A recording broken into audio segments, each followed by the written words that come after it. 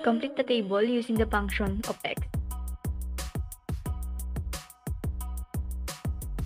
So, ito yung values ng mga x. Negative 3, negative 2, negative 1, 0, 1, 2, at 3.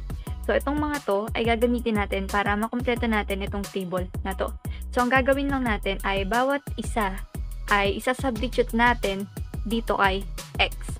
So, una ay itong si negative 3. So, f of negative 3.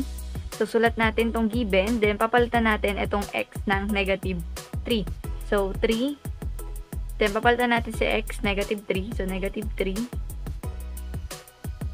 Then, squared minus 5. Then, negative 3 times negative 3 or negative 3 raised to 2. Ang sagot natin ay 9. So, equals 3. Then, ito yung sagot dito ay 9 minus 5. So, 3 times 9, ang sagot natin ay 27. Then, minus 5. Ang sagot natin ay 27 minus 5. Ang sagot natin ay positive 22. Therefore, ang isusulat natin dito ay positive 22. So, sulat natin positive 22. Next naman ay si negative 2. Sa-substitute natin siya dito kay x, dito sa variable na x. So, 3. Then, papalitan natin yung x ng negative 2. Yan, negative 2. Then, huwag natin kalimutan squared minus 5 equal yung sagot dito. So, baba muna natin si 3. So, negative 2 raised to 2 or negative 2 times negative 2. Ang sagot ay 4. Okay? So, negative times negative equals positive. Then, minus 5. Then, 3 times 4. Ang sagot natin ay 12. Minus 5. So, 12 minus 5, ang sagot ay 7. Yeah. Therefore, ang ilalagay natin dito ay positive 7. Next ay si negative 1. Ay isa-substitute natin dito kay x, dito kay variable x. So, f of negative 1, so 3. Then, papalitan na natin si x ng negative 1.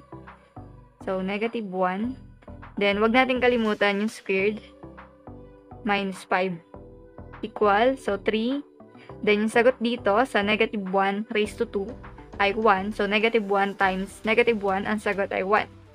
Minus 5. So, ang 3 times 1, ang sagot ay 3. Minus 5. So, 3 minus 5, ang sagot ay negative 2. Therefore, ang ilalagay natin dito ay negative 2. Next ay si 0 naman. So, f of 0, so papalitan lang natin si x ng 0. So, 3, then lagay natin si 0 dito. Then, squared minus 5. So, alam naman natin na 0 raised to 2, ang sagot dyan ay 0. So, kung ang sagot dito ay 0, automatic, ang sagot dito ay 0. So, 0 times 3, ang sagot ay 0.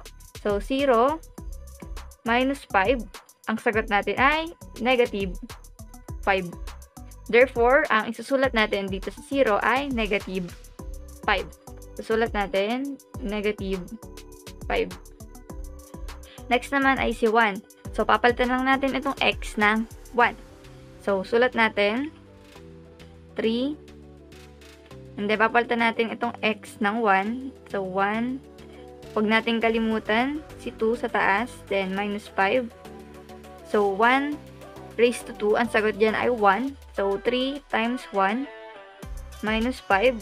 So, 3 times 1, ang sagot ay 3. Then, 3 minus 5, ang sagot natin ay negative 2. Therefore, ang susulat natin dito ay negative 2. Next ay si positive 2. So, f of 2, sulat lang natin. So, 3. Then, palitan natin yung x ng 2. So, 2. Then, squared natin. Minus 5. So, 2 times 2, ang sagot ay 4. So, equal 3. Then, 2 times 2, 4. Minus 5. So, 3 times 4, ang sagot ay 12. Minus 5. So, 12 minus 5, ang sagot ay positive 7. Therefore, ang susulat natin dito ay positive 7. Susulat natin, positive 7. Last, positive 3. So, papalitan lang natin yung x ng positive 3.